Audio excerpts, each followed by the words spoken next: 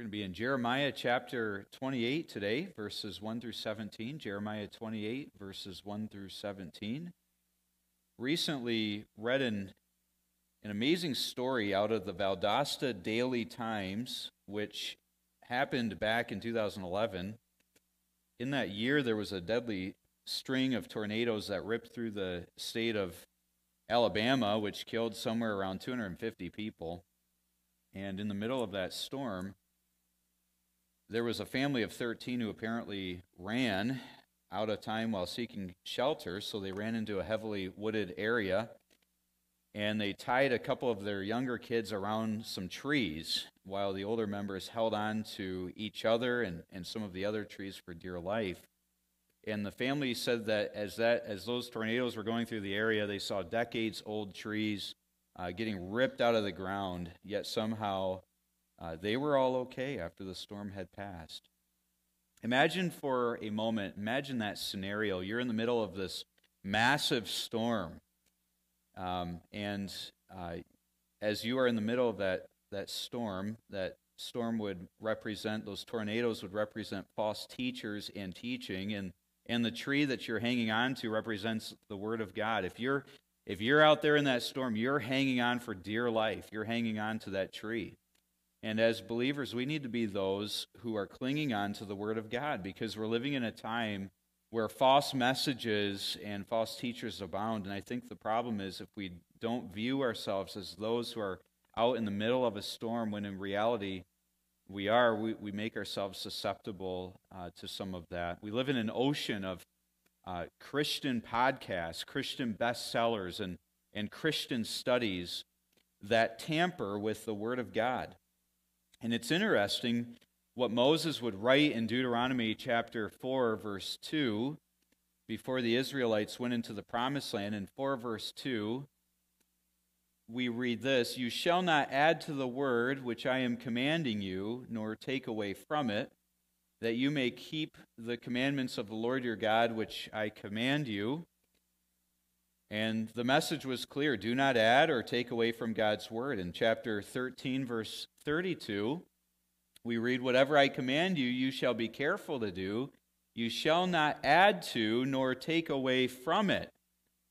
And of course, this clearly is seen throughout Scripture. In Proverbs chapter 30, verses 5 and 6, we read this: "Every word of God is tested. He is a shield to those who take refuge in him. Do not add to his words, or he will reprove you, and you will be proved a liar." And what we're going to see today as we open up to Jeremiah chapter 8 is we're going to see this proverb right here, Proverbs chapter 30, verses 5 and 6, really fleshed out in the text that we'll be looking at. Chapter 28, Jeremiah chapter 28, verses 1 through 17. We're going to read those verses together. Let's dive right into this text today, and then we'll dig a little bit deeper here. We'll begin in verse 1. Please read along with me.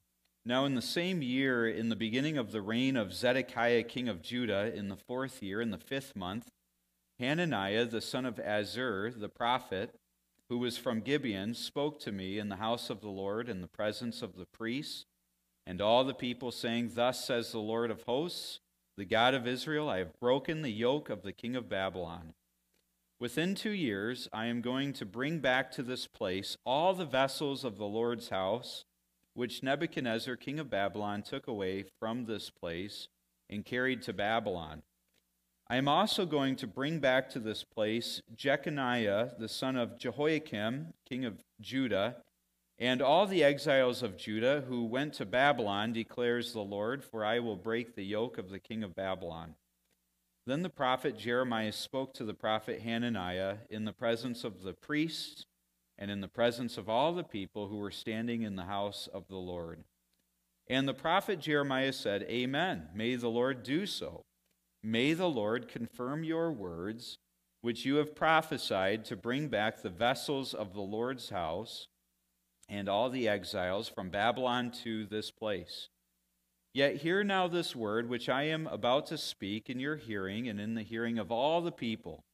The prophets who were before me and before you from ancient times prophesied against many lands and against great kingdoms of war and of calamity and of pestilence the prophet who prophesies of peace when the word of the prophet comes to pass. Then that prophet will be known as one whom the Lord has truly sent. Then Hananiah the prophet took the yoke from the neck of Jeremiah the prophet, and he broke it. Verse 11, Hananiah spoke in the presence of all the people, saying, Thus says the Lord, even so will I break within 2 full years the yoke of Nebuchadnezzar, king of Babylon, from the neck of all the nations. Then the prophet Jeremiah went his way. The word of the Lord came to Jeremiah after Hananiah the prophet had broken the yoke from off the neck of the prophet Jeremiah, saying, Go and speak to Hananiah, saying, Thus says the Lord, You have broken the yokes of wood, but you have made instead of them yokes of iron. For thus says the Lord of hosts, the God of Israel, I have put a yoke of iron on the neck of all these nations, that they may serve Nebuchadnezzar, king of Babylon, and they will serve him. And I have also given him the beasts of the field. Then Jeremiah the prophet said to Hananiah the prophet, Listen now, Hananiah, the Lord has not sent you, and you have made this people trust in a lie. Therefore thus says the Lord, Behold, I am about to remove you from the face of the earth. This year you are going to die because you have counseled rebellion against the Lord. So Hananiah the prophet died in the same year in the 7th month. It's a pretty dramatic scene that we have here.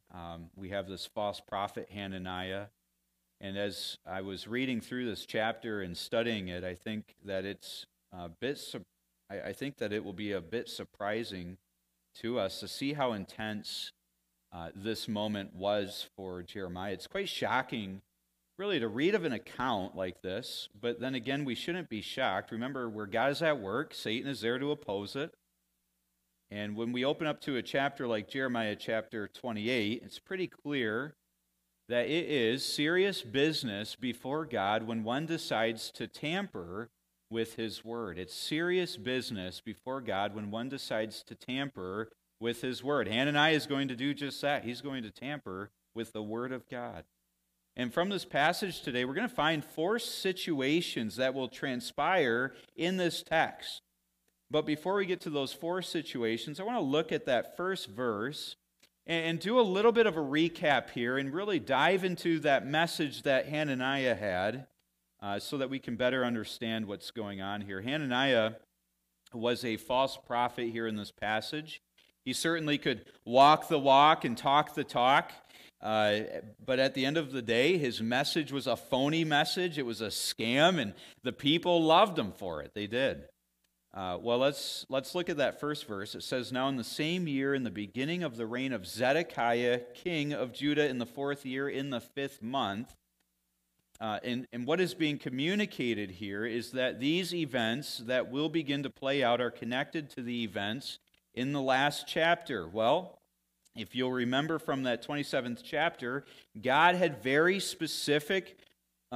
a very specific message to 3 groups of people at that time in history. In chapter 27, God had Jeremiah speak to his people. He had Jeremiah speak to the king. He had Jeremiah speak to the Gentile nations about the reality of the situation before them, that if they would submit to King Nebuchadnezzar, that they would find freedom there. And God's message to the world at that time was that if they wanted to live, if they wanted God's blessing, and if they didn't want to be cursed, then they needed to come under the yoke of Babylon. And God had Jeremiah communicate this message in a very unique way. Does anybody remember how Jeremiah was to communicate that message? He was to do so with a yoke, right? You remember that yoke? He was to preach to the people wearing a yoke around his head. And the contents of this message, the contents were very clear, given in chapter 27. Let's go back to Jeremiah 27, verse 16, just by way of reminder for a moment. I'd encourage you to follow along in your Bibles. You can also follow along on the PowerPoint up here. But I believe it's important that we do a quick review of God's message to his people from the last chapter. In chapter 27, verse 16, God wanted his people to understand that there were false prophets. There were false prophets in their midst. And his word to them was, do not listen to those false prophets. You remember that. Do not listen to those false prophets. In chapter 27, verse 17, God clearly wanted his people to come under the yoke of Babylon. Then in verse 22 of chapter 27, God said that all the vessels of the Lord's house would be brought into Babylon. And then finally in chapter 22, if we go back a bit more, chapter 22, verse 27, I have these verse references up here for you. God said to King Jehoiachin that he would never again return to Judah after he had been taken captive by the Babylonians. I'm going to leave this up here because we're going to see that this was what God was communicating to his people. And Hananiah's message that he brings will contradict God's message. It's going to contradict it. But from this first verse, we're given a detailed explanation into Hananiah's background. It's stated here that he's the son of Azur and was from Gibeon. Gibeon was about 6 miles northwest of Jerusalem. And it was also known for being a priestly town, kind of like Jeremiah's hometown. And what all of this shows us is that Hananiah had a reputation. The people in Judah, they knew this man. They supported this man. They loved the messages that came out of this guy. And that leads us to the first situation that we find in this passage. Hananiah tampers with God's word in verses 2 through 4. And notice with me just where he is when he tampers with the word of God. In verse 1, towards the end of the verse, we read that he spoke to Jeremiah in the house of the Lord. You'll note that, in the house of the Lord, in the presence of the priests and all the people. So this false prophet is in the temple of God, and this is what he says, verses 2 through 4. Let's read that together. Verse 2, thus says the Lord of hosts, this is Hananiah speaking, the God of Israel, I have broken the yoke of the king of Babylon. Within 2 years, I'm going to bring back to this place all the vessels of the Lord's house, which Nebuchadnezzar, king of Babylon, took away from this place and carried to Babylon. I am also going to bring back to this place Jeconiah, the son of Jehoiakim, king of Judah, and all the exiles of Judah, who went to Babylon, declares the Lord, for I will break the yoke of the king of Babylon. And notice with me just how much his message contradicted the message that God gave to Jeremiah. I mean, here Jeremiah, he gets done speaking to the people about the message that God gave to him, and out comes Hananiah with his own predictions concerning the future. And notice with me how he starts out here. Hananiah says, thus says the Lord of hosts. That's how he starts out. Hananiah, thus says the Lord of hosts. I mean, this guy, he looks authentic. His message to God's people, it's popular, it's persuasive. And this guy, for illustration's sake, he taught the people about the power of positive thinking, if you will. His message about the future was bright. Yet he had nothing to say about sin. He had nothing to say about repentance or about God's judgment. And if we were in the temple listening to this guy speak, I think that we would want to believe Hananiah's message. It sounds good. We'd want to believe it. We'd want to believe it because it's a good message. Jeremiah's message stated that God's people needed to submit to the king of Babylon. Jeremiah's message was that the vessels in the temple would be carried away into Babylon until after that 70 years of captivity, and that King Jehoiachin would never come back to Judah. Quite honestly, Jeremiah's message is depressing. It's depressing. Who wants to believe that? It's depressing. It didn't tickle the ears of his listeners. It didn't give them a good feeling after they heard him speak, but it was truly the Word of God. When it comes to false messages, we need to understand that those types of messages might sound good. They might make you feel good. They may even give you a false hope concerning the future. But reality is, in every false message, it is the Word of God that is being tampered with. In every false message, the Word of God is what is ultimately being tampered with. And that's what takes place here. Hananiah tampered with God's Word. You know, there are pastors today who tamper with the Word of God. There are whole ministries and movements that sound good, they look good, and yet they tamper with the Word. There are YouTube videos and podcasts that are more concerned with growing a following than they are actually expounding upon the Word of God. And the worst part is believers can get caught up in these things. We can believe these things if we're not careful. We can begin to believe messages where the Word is being tampered. So we need to be so careful. We need to be on guard. And that leads us to the second situation here. Jeremiah confronts false teaching, verses 5 through 9.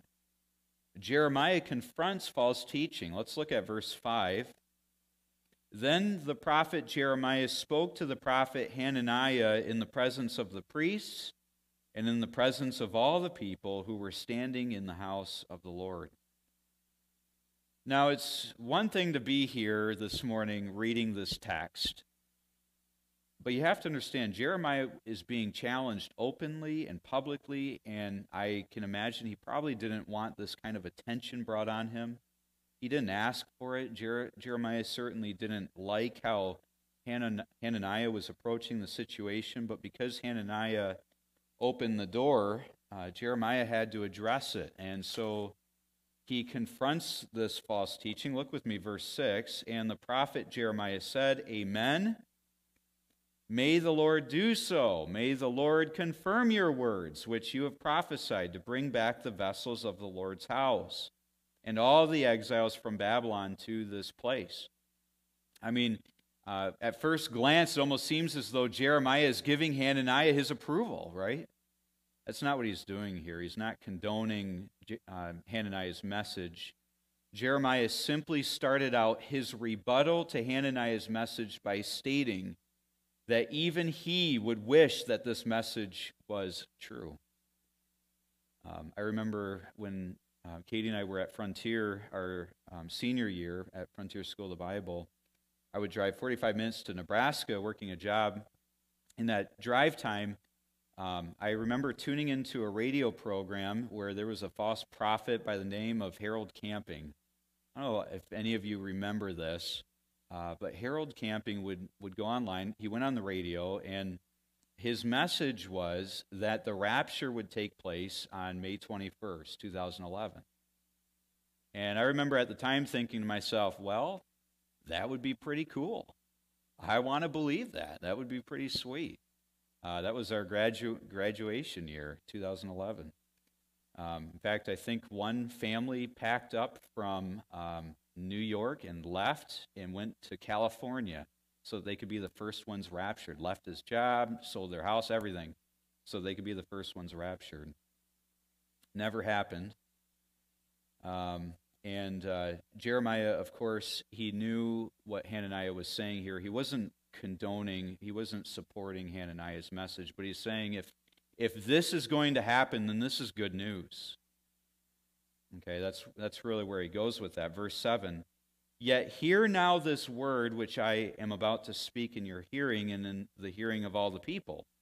The prophets who were before me and before you from ancient times prophesied against many lands and against great kingdoms of war and of calamity and of pestilence. In other words, Jeremiah is saying here that he isn't the only true prophet to proclaim that God's judgment is coming. There were many other true prophets who prophesied of this coming calamity for God's people. One of my commentaries says this: the trouble with false prophets was that they always predicted prosperity unconditionally. It is always less popular to predict calamity rather than prosperity. But in the end, time would prove to be a valuable asset to the prophet who is truly from God, which is the point that Jeremiah makes in verse 9. Look with me there. The prophet who prophesies of peace. When the word of the prophet comes to pass, then that prophet will be known as one whom the Lord has truly sent. In essence, Jeremiah says to Hananiah, when this time of prosperity comes, then we will all know that you are speaking truth, Hananiah. But if the opposite happens and my words come to pass, then it will be known to us all that you, Hananiah, are in fact a liar. And of course, as you can imagine, Hananiah didn't like that. He didn't want to hear that, and so things escalate here. And in fact, Hananiah is going to strongly oppose God's truth in verses 10 and 11. Now, again, remember, Jeremiah is in this yoke, okay? He's been preaching these messages with this yoke on him. And as he's in this yoke, God's people are present with Jeremiah and with Hananiah in the temple. Jeremiah gave the people his message. Then Hananiah comes along and he completely contradicts everything that Jeremiah had just laid out there. And so Jeremiah confronted him about that. And this is where things get heated up a bit. Jeremiah is standing there in the presence of God's people, along with this heretic, and Jeremiah is as cool as a cucumber. Hananiah loses it. He loses it in two ways. He's going to oppose God's truth in two ways here. Number one, he is going to break God's object lesson. He broke God's object lesson in verse 10. Look with me, verse 10. It says, Then Hananiah the prophet took the yoke from the neck of Jeremiah the prophet and broke it. This yoke was probably made of wood. I don't know how he would have broken this, but the text says that he did. And he did so forcefully. It was evident to all in the temple. And this is quite a scene. H.A. Ironside used to say that error is generally insistent and dogmatic. It's generally insistent and dogmatic. He also broke God's message before the people, verse 11. He broke God's message before the people, verse 11. Hananiah spoke in the presence. He takes that yoke off Jeremiah, breaks it in half, and in the presence of the people he says, Thus says the Lord, even so I will break within 2 full years the yoke of Nebuchadnezzar, king of Babylon, from the neck of all the nations. Then the prophet Jeremiah went his way. So this message that Hananiah gave, again, went completely against the message that Jeremiah gave to the Gentile nations in Jeremiah chapter 27, and it appeared as though Hananiah had won. It really did. Now, I wasn't there, but I don't think it's too much of a stretch to suggest that when Jeremiah left, the people probably cheered. The priests were patting Hananiah on the back. They gave him their approval while the people rejoiced. Hananiah was popular with the people because he gave them what they wanted to hear. And his message was, we don't need to submit to King Nebuchadnezzar. And neither do other nations. God's going to bless us. Our nation's going to be healed. He's going to give us wealth. He's going to give us health. He's going to make us prosperous. God is a loving God, and He wants us to live our best lives now, right? It's probably what he was saying. I don't know. Maybe I'm reading a little bit into the text there. But it brings us to the fourth situation that transpires in this passage. God deals with this false prophet in verses 13 through 17, or in verses 12 through 17, rather. In verse 12, we read, and we'll read through verse 14 here, the word of the Lord came to Jeremiah after Hananiah the prophet had broken the yoke from off the neck of the prophet Jeremiah, saying, Go and speak to Hananiah, saying, Thus says the Lord, you have broken the yokes of wood, but you have made instead of them yokes of iron. For thus says the Lord of hosts, the God of Israel, I have put a yoke of iron on the neck of all these nations, that they may serve Nebuchadnezzar, king of Babylon, that they will serve him, and I have also given him the beasts of the field. When Hananiah tampered with the word of God, he set himself on course to receive the judgment of God. His message didn't come true, nor would it come true. And to demonstrate this reality, God had Jeremiah make for himself a yoke of iron. And the false prophets in Judah, they couldn't break a yoke iron. So when Jeremiah went back into the temple, the people have known that God wasn't messing around. And when Hananiah tampered with the word of God, he was essentially tampering with the will of God.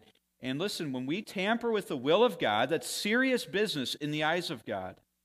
After Hananiah said that the yoke of Babylon would be destroyed in 2 years, God says in verse 14, I have put a yoke of iron on the neck of all these nations that they may serve Nebuchadnezzar, king of Babylon, and they what? And they will serve him. They will. Now, Hananiah's message couldn't thwart God's plans. They couldn't. And I find it fascinating that God had Jeremiah make a yoke of iron after this episode in the temple. Don't forget it. It is always the case that when we reject the light yoke of God's will, we end up wearing a heavier yoke in our own making. When we reject the light yoke of God's will, we end up wearing a heavier yoke in our own making. Jeremiah started out with a yoke of wood.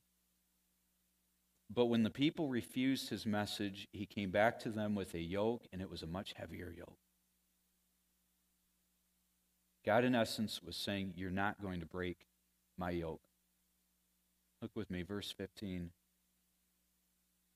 Then Jeremiah the prophet said to Hananiah the prophet, listen now, Hananiah, the Lord has not sent you, and you have made this people trust in a lie. Therefore, thus says the Lord, behold, I am about to remove you from the face of the earth. This year you are going to die, because you have counseled rebellion against the Lord. This is serious business. Hananiah had visibly, publicly attacked God's prophet, and he visibly and verbally proclaimed things that were not in line with God's word nor his will. And we finally read in verse 17, so Hananiah the prophet died in the same year, in the 7th month. Now from the first verse, Hananiah went against Jeremiah in the temple in King Zedekiah's 4th year and 5th month. Verse 17 says that this prophet died in the 7th month, so just 2 short months later, God judges Hananiah. And look, after looking at all these situations here, when we saw that Hananiah tampered with the word of God, when God's people refused to listen to Jeremiah's rebuttal, and when Hananiah then strongly opposed God's truth, it was then that God dealt with this false prophet. So we come back to the main truth that we see in chapter 28, and it is this, that it is serious business before God when one decides to tamper with his word. As we finish up our time together, I want us to come back to Proverbs chapter 30. If you would turn back there with me, chapter 30 of Proverbs.